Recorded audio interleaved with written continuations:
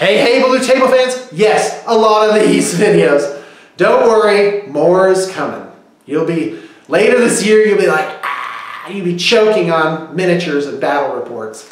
That's my goal. New place, 2 bat reps a week. That's what we're doing. Talked to Rich, and he's coming in. So, Blue Table Painting, you guys have been following the grand and glorious saga that is BTP. Right now, it's guerrilla warfare. Like, if the artists work at home, and I'm just shuffling, answering the emails, and getting projects in and out, and it's, I'm pleasantly not quite surprised that everything's working out really well, that it's, things are functioning. And there was a lead up to this, actually. I knew that the building, well, I don't know, did I tell you the inside story? So, the building was not for sale, and originally I had these delusions of grandeur.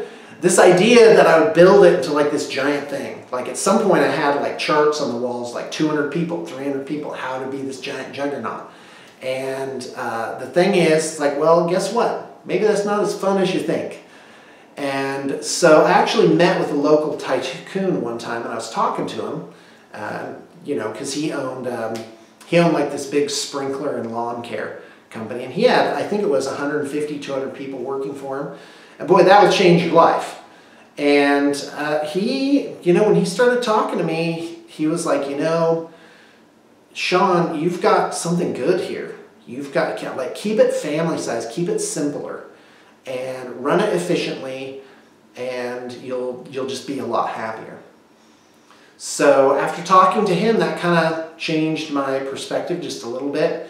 And the industry is prone to fragmentation because of the nature of the internet, is to break things down to sort of this individual contact level, like capillaries, things being joined up very efficiently, like Uber, for example. I think is a good example of that.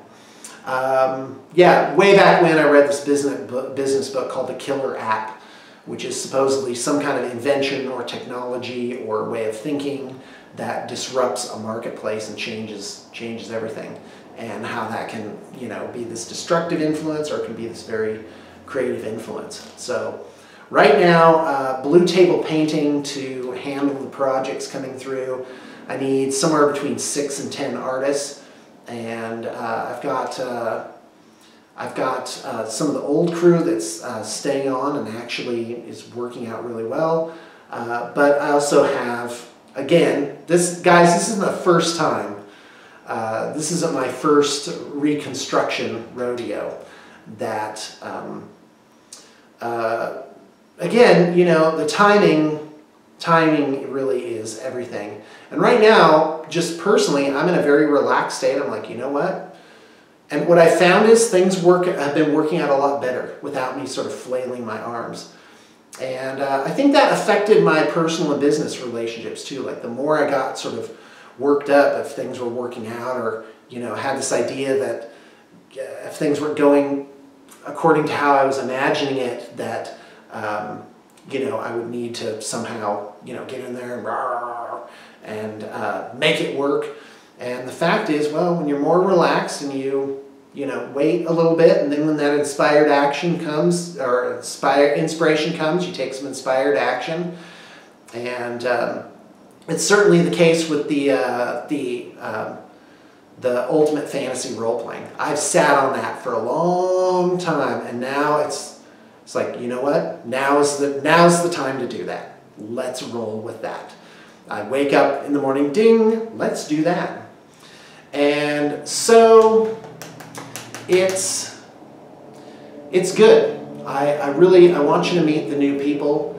I have 3 new hires coming on, and we don't just pick people up, you know, at random. There's a vetting process, and people with really amazing, like, they come in and it's like, bah, this artwork and this background, and you know, the things that I look for, vibe, chemistry, that the person is excited about it and thinks it's cool. And, you know, not like a stepping stone job, like, oh, I'll do this for a while and then blah, move on. It's quite the opposite. A lot of people are, especially if they have the soul of an artist, they get to a point where it's, you know, a regular job just won't do. There has to be some inspiration. So when that talent and that inspiration, that interest comes together, then there's really something to be said for that. And for me personally, I feel a lot better. I think that my year of transformation was wonderful and brought me a lot of great insights. But now it feels like I'm hungry again. Like I'm like, yes, let's do something. And the way that I'm running things, the way you're going to see things unfold in the near future is going to be, it's going to be something not seen before. And that was the big question for me, was you know, like I built something, built it, learned a little bit, but then kind of like it turned into this dead end, or not a dead end, but it was doing, you know, I have a choice. I can do the same thing over again and kind of like replay it, or I can take all my experiences, all my ideas, that inspiration, that insight, that perspective, and roll it in there, really think about it, and think about it on all levels, on an intellectual and intuitive level, and rework it into like this different pathway. And for me, I think this planet is like more like a giant online role-playing game. That we're here to have an adventure, to enjoy ourselves, and for me, life is meant to be enjoyed and meant to be something wonderful and interesting, and give a really good story to tell.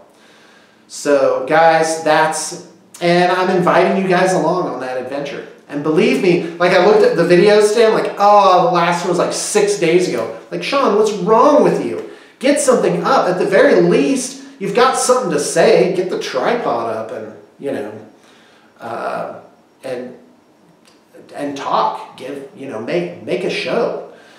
And that's what I'm doing. So as soon as I get things set up, there's going to be boards, bat reps, and a lot of exciting things coming through. So thanks for tuning in. And if you want a project done, contact me at projects@bluetablepainting.com.